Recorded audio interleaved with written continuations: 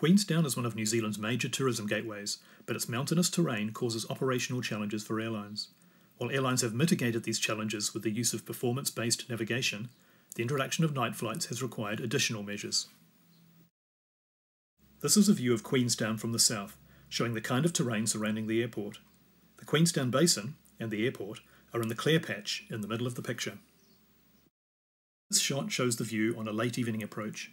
The terrain is still there, but is harder to discern, and the relatively few ambient light sources around the airport means there are less visual cues for pilots. One of the things Air New Zealand uses to improve night operations is a head-up display, or HUD. This gives pilots essential data while allowing them to keep their eyes on the approach. Information on the HUD includes speed, altitude, direction, and rate of descent.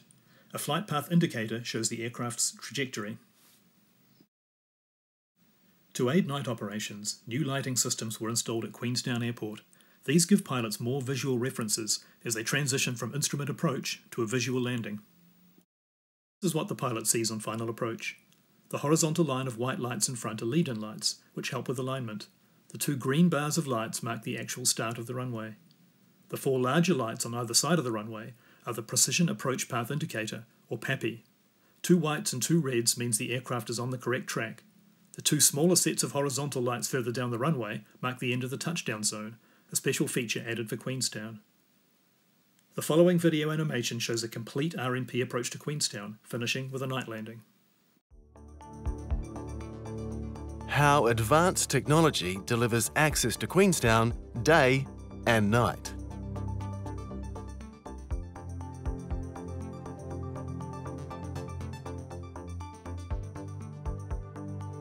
Through the use of onboard technologies and satellites, required navigation performance, or RNP, is enabled, and the aircraft begins its approach at the initial approach fix.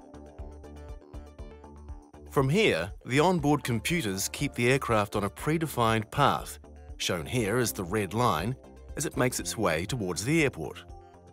The system ensures the aircraft remains within a defined containment area, shown here by the yellow boxes. Think of it like a virtual highway in the sky. The aircraft is controlled laterally and vertically, and its position is constantly updated through the use of multiple satellites.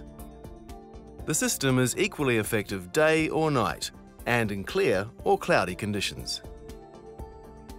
The final approach fix signals the final stage. At decision altitude, the pilot goes visual and decides whether the aircraft will continue the approach or go around, then disengages the autopilot. Here's what the pilot will see with the upgraded runway and lighting infrastructure. The advanced onboard systems ensure precise touchdown and deceleration.